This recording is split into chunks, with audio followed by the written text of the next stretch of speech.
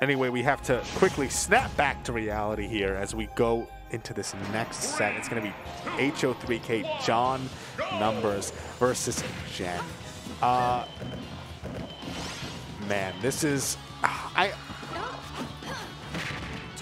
genuinely don't know how this is going to shake out. I feel like there are times where John just absolutely brutalizes Jen, and I feel like there are times where Jen just plays in a way that Numbers can't do anything, and I never know what it's going to be until the set really starts revving.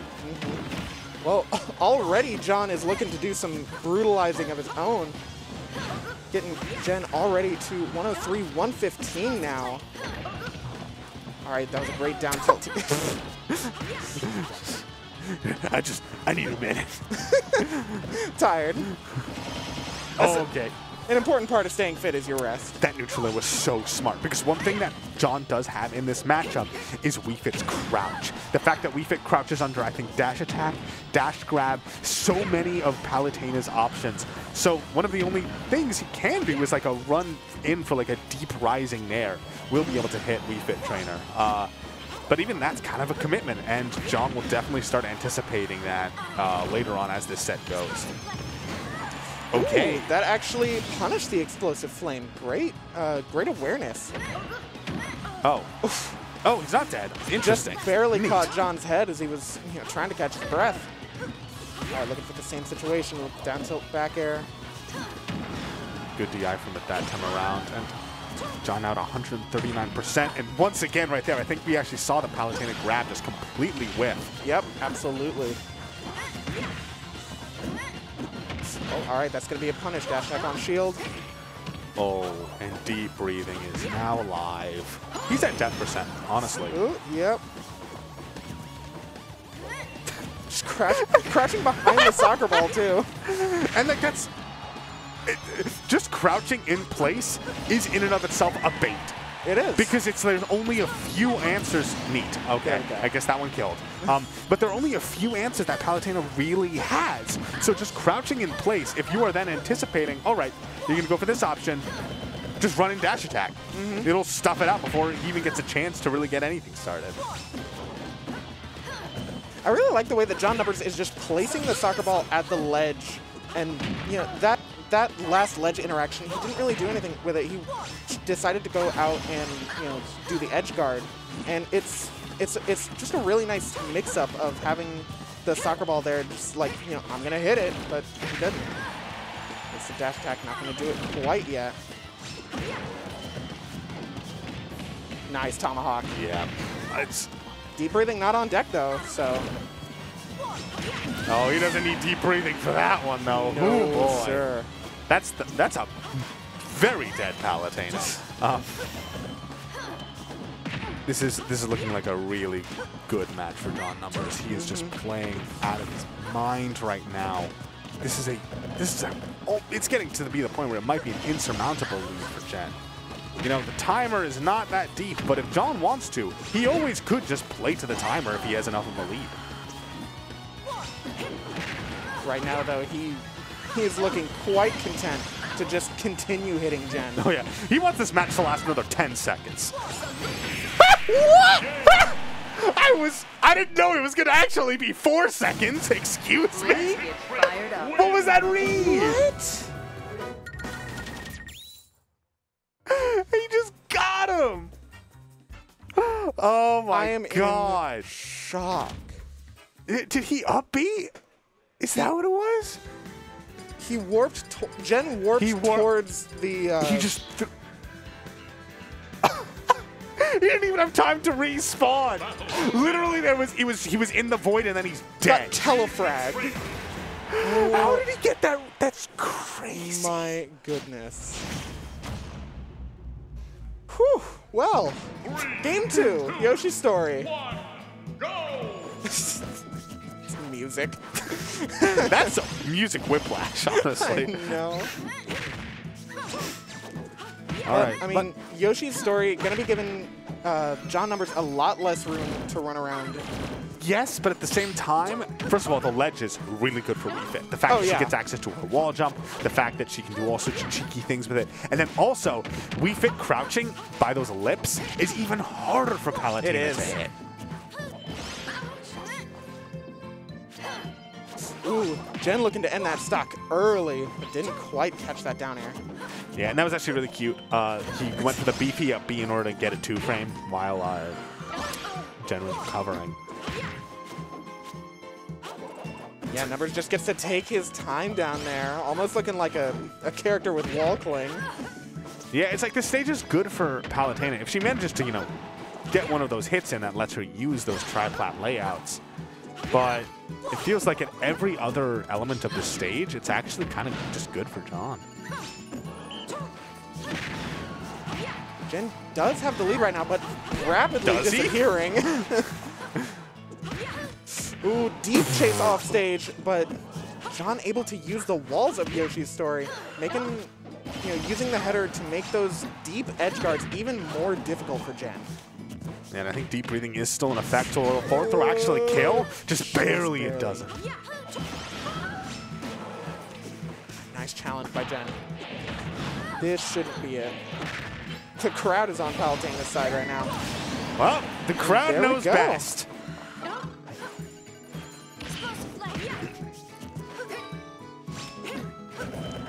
Now Jen playing it ledge a little bit, but that's super untechable. Yeah. I thought we were just going to see another down tilt from John, but no. He went out there for the overkill. There we go. All right, this is the advantage to having that tri-plat layout. Those low percent combos that Palutena has, just like, they get extended so far. Nice spacing by Jen. Forces the air dodge and gets the down air.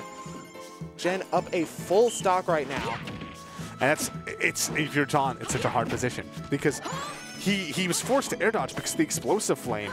It's like, was the right call just taking the hit from explosive flame? It might have been, because I think John Numbers was at a percent where it wouldn't have killed, and it would have just sent him up, given him more time and space to, you know, do things.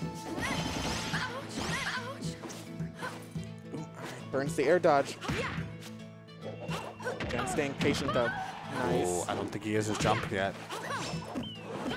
Oh, Jen just went a little bit too low. The spacing right there. The actual... That worked? John didn't even have deep breathing, I don't think. Sweet spot back here, dude. The move didn't need... She didn't need deep breathing for that move. Jen's explosive flame placements have been so good. They've been so good. And we're now getting to the point where John can't take any of those. If he gets hit by one off stage at this point, like that one right there, yeah, he would have died. Absolutely. Like that one. Speak of the devil.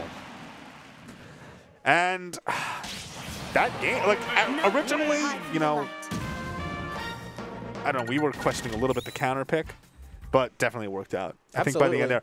Because ironically enough, John spent more time at the ledge. Because he was like stalling more, he was trying to use the ledges, and that's kind of just, I don't know, just using the platforms. Also, the way that he uses the platforms to make sure that that not only does he throw out the explosive flame, but he's a little bit higher in a position where he then can still cover more options and react. It's a lot. I think it's a lot harder to, or just more difficult to throw out those explosive flames quite so reliably on a stage without platforms. 3, 2, 1. All right, we're going to be looking at small battlefield for John's counter pick. All right, Jen already chasing John off stage. Not looking to let John get any of his game plan started.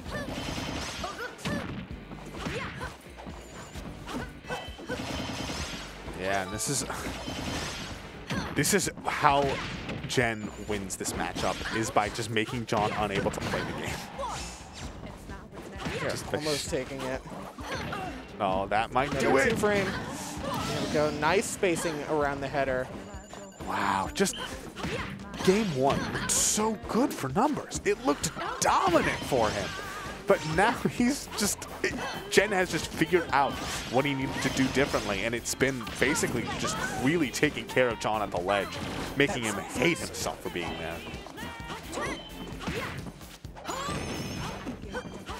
I think Jen wasn't ready for that sun salutation, but John had the good placement to just hit it right. Oh! Hold on! He waited extra long after that air dodge because he wanted to be as close to the blast zone as possible before pulling the trigger on back air, and that almost killed at like 60.